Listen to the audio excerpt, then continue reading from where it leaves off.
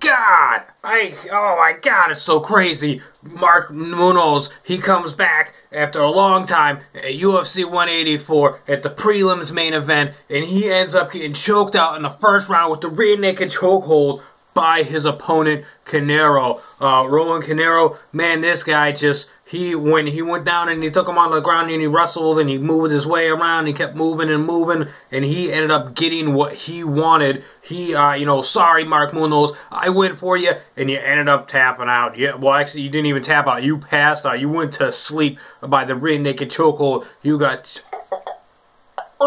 ouch. It was crazy. It was cool. Well, it lasted for a few minutes. Not even a few minutes. I think it was at 3:44 to go in the first round. So it was a minute 15, a minute 16 in the first round with a submission victory by Carneiro. That was just awesome. That was crazy. I'm looking forward to seeing this, Brazilian fight once again. Man, I had a feeling that I should have been picking him, but I like Mark Munoz. I've been a fan of his for a long time. I just thought that he was going to come out guns a-blazing, and he was going to end up winning and taking this one with a submission. I picked the wrong guy by a submission in the first round. I picked submission win first round with Mark Munoz, but Carneiro ended up coming in and winning it by submission, rear naked chokehold. The Brazilian, black belt Brazilian, ends up coming in and taking him to the ground and ends up choking him out.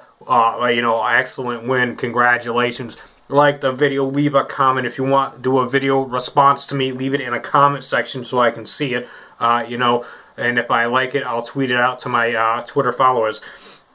Hit that like button for the submission victory by Carneiro, and subscribe for more UFC and professional MMA and professional wrestling videos with live reactions, reviews, and backstage news and rumors and whatnot have you. Thanks for watching. Hope you enjoyed this video.